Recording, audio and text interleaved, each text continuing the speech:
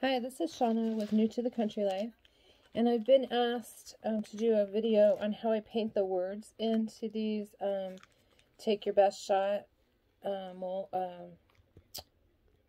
shot boards, I guess is what they're called. And the way I do it is I use a product. It's a lacquer stick, and I get these on Amazon. There'll be links in the video. But basically, I think I'll use a white, maybe that'll show it better. So basically, the stick is lacquer paint in stick form, and it's got this coating on it, and you kind of peel the stuff back around the end to reveal the lacquer paint, because it dries out and like seals it there on the end. And so I just kind of pick some of that off, and then the more you use it, the better it gets, because it starts softening up. So,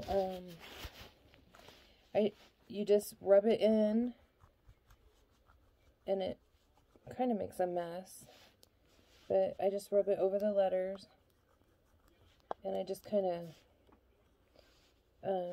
we're going to do this a couple times. The first time we're just trying to get it in there, and then I take my finger, and I push it down in there, and you can start to see where that word's coming out there.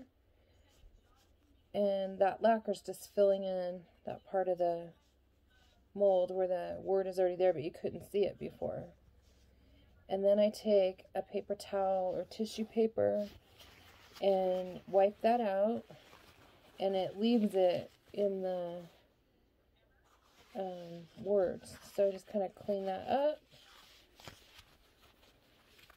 and try not to rub down into the letter itself, because it will rub it out just like you're rubbing it out here. And I just kind of clean it up, and then I go back as many times as I need to fill in whatever letters didn't get filled in, and I just work it in there, and that's all there is to it. Over about a 24 to 48 hour period, this will harden in there, and this is what like they use sometimes in engraving and stuff. But after it hardens, you can clean up any excess you got on here with a little bit of alcohol, and a paper towel seems to take it off really well. I just try to make sure there's no big goobers in there, and that's all there is to it. So these come in different colors. I have silver, black, gold, white. And again, here, I'll show you what it looks like up close. It's a fill stick, fill-in paint, and they're lacquer. Some colors are more expensive than others, and depending on where you get them, the prices vary too.